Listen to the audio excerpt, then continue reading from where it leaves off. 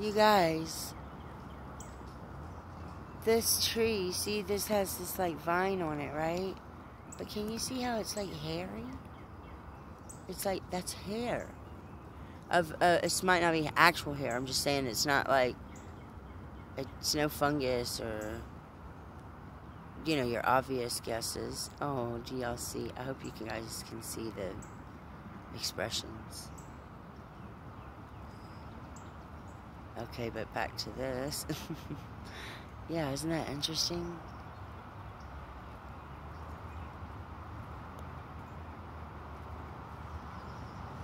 That green dot is, you know how your trees get that? It's just standing out really nice. I don't know why it's doing that. It's crazy. Crazy great. Another little face. Look at this. It's like a painting. Holy cow, it's gorgeous, guys. And if anybody doesn't see that face right there with the eyeball, hello, sir. Hello. Thank you. Yeah, so interesting. I mean, to me, he literally has one eye.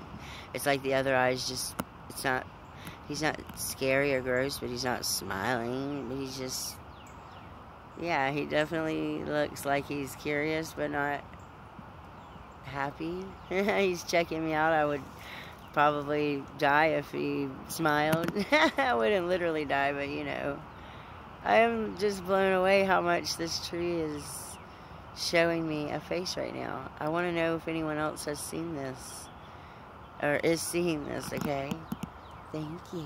I would like to keep traveling up it, actually. Every time I'm like doing a stop, like, hey, oh, that's like literally I see a face there. Love it. This tree is stunning. It is just very beautiful.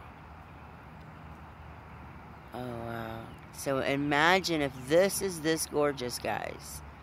And if we can do what we do with this matrix. Are you kidding me? Imagine what we're going to do in our authentic place, you know? I'm so excited. I'm sorry I did the thingy sideways like that, but it's just trees. It'll be okay. I'm going to end this now anyways. I love you.